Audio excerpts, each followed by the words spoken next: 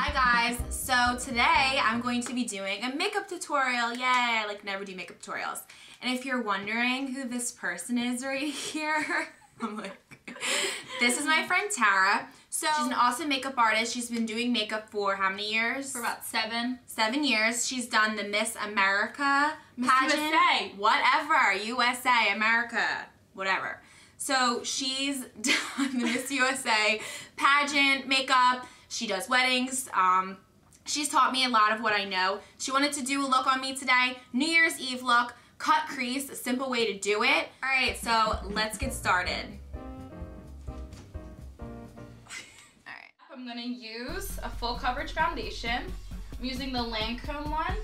It's a 24-hour. This is like the best foundation ever. It's matte, full coverage, love it.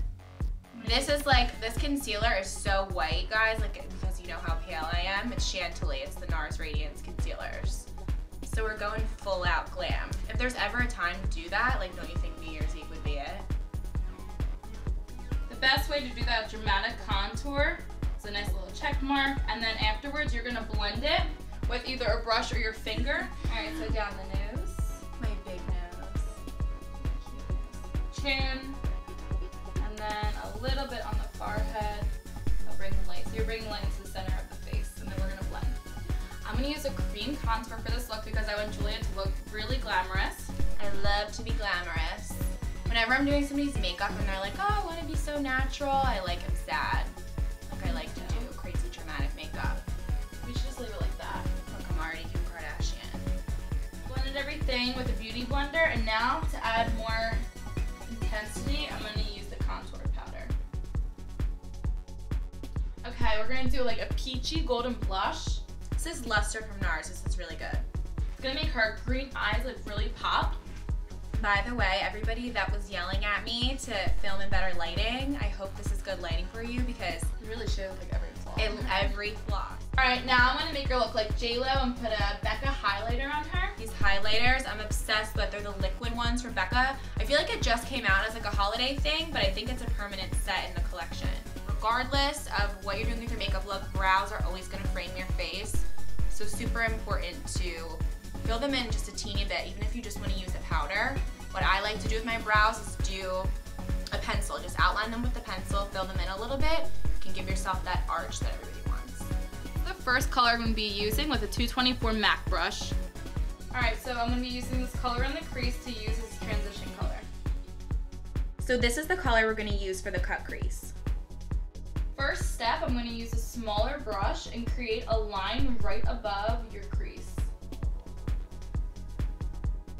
So you want the line to stop at the inner rim of your eye, and you want it to only go out to the tip of your eyebrow. You can kind of use that as placement. Don't pull it out all the way to here. This is going to kind of be your guide. If your eyebrow was to go all the way down here, you never want to go past that.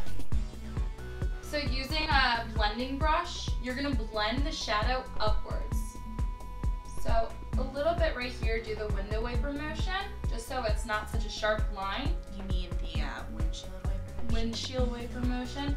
And then over here, you want to blend up and outwards. You never want to drag down or pull the eye down. You kind of look like a sad puppy. Sad puppy. And even if you need to, dip your brush back into the shadow of your choice. And you can add a little bit more so it fades from dark to light. So you see as I'm blending, the line's starting to soften up. And you just want to stay directly on the line or above it. You can blend upwards.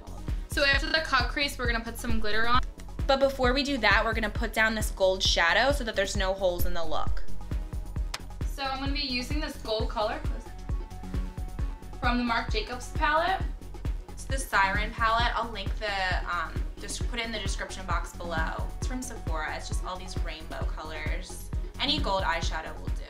It's really important in your placement. You don't want the gold hitting the purple much. You want to put it right underneath the cut crease that we created. Now if you see like nothing showing up, you really want to pack it on because you want a lot of boldness with this look. So even if you have to, use your finger, why not, and pack it on. Alright guys, so for the next step, we're going to dampen a flat brush with a MAC Fix Plus. Alright, so I sprayed my brush. I'm going to dip a little bit of it in the recommend putting a tissue underneath the eye.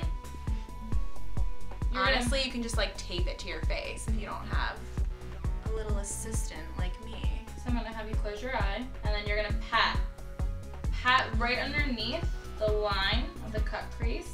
MAC Fix Plus actually smells really good. Like I feel like I would wear that as a perfume. So I'm totally gonna add a wing liner with this look. It's just gonna look so perfect with the cut crease that we created. Okay, so we did a really dramatic wing. Obviously this looks wild without mascara on, so we're totally gonna do mascara and lashes and show you guys that. As you can see, I still got a little bit of glitter on my face. I would probably have done these eyes before I even did my face. I just didn't want to be on camera looking crazy without foundation for too long. Alright, so Julia's being really cooperative right now when I'm putting the black eyeliner in her rim. It's gonna add a little bit of intensity.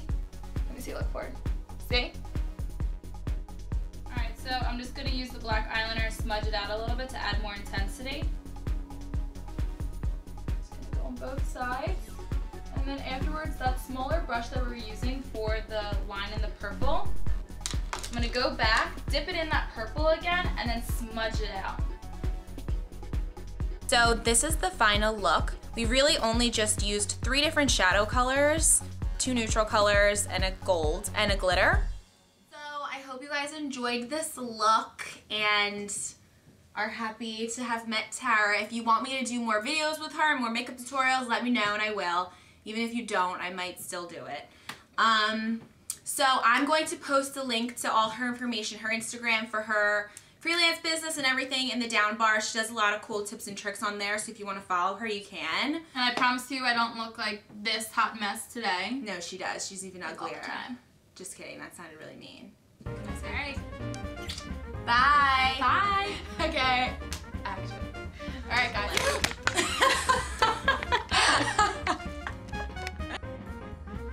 Skinny after this one. Like, I don't know what the fuck I'm supposed to say. You actually have really good skin. Not like the break. Are you acting? No, I'm not acting. I swear. With the MAC tote.